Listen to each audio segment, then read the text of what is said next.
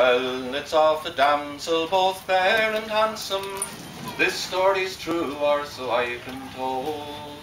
In a lofty mansion near the shores of Shannon, her father hoarded great stores of gold. With many's the noble he tried to mate her, but all his counsel it was all as one.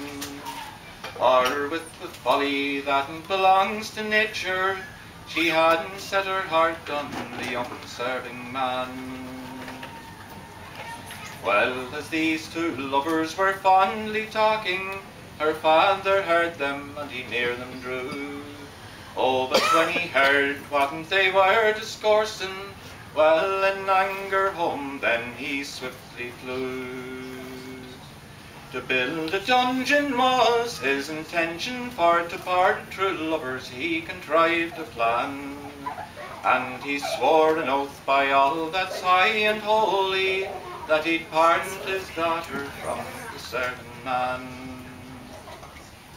So he's built a dungeon of bricks and mortar, and a flight of stairs it was underground. And the food he gave her was bread and water, and no other comforts for her were found.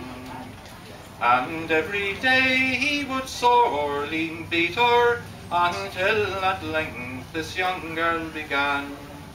Oh, father, father, won't you relent now, and let me marry my young serving man? Well, when Edward found out her habitation, well, it was secured by an iron door, and he swore an oath in front of all the nation that he'd gain her freedom or he'd rest no more.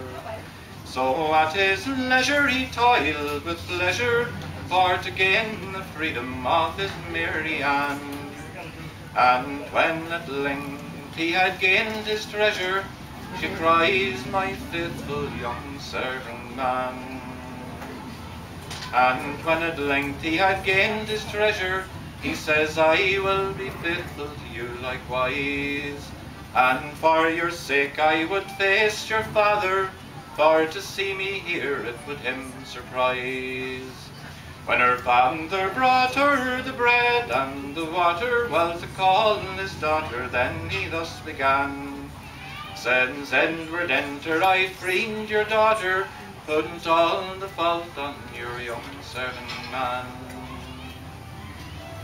Well, when her father found out that she had vanished, well, it's like a lion and he did roar. And he says, from Ireland you will be banished, and with my sword I would draw your gore. Agreed, says Edward, I'm glad I did it. I freed your daughter, now do all you can.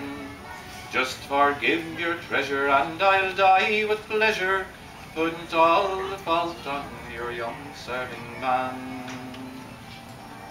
Well, when her father found him so tender-hearted, well, it's down he fell on the dungeon floor, saying no true lovers should e'er be parted, since love can conquer an iron door.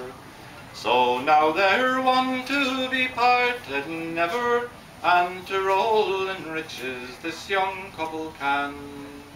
And this young lady is blessed with pleasure, contented with her young serving man. Yeah.